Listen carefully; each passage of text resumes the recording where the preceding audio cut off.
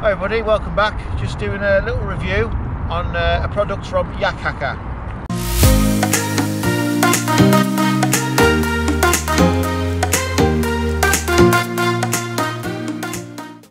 So yeah, I've been contacted by this company called Yakhacker, and they are doing a lot of supboard and kayak products for you to get about on the supboards. So they do supboard bags, these cup holders. So they've sent me one of these to have a look at, and to be fair, it's pretty good. But you think, why would you need a bottle holder or a cup holder on your supboard?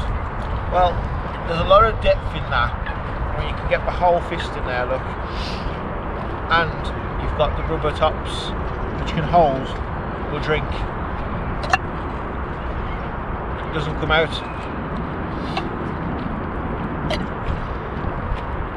It's perfect to stick a drink in on a hot day when you're going for a few miles on the paddleboard. To attach these to the supboard, you have a sticky bottom, which means you can stick it anywhere on the supboard once it's dry.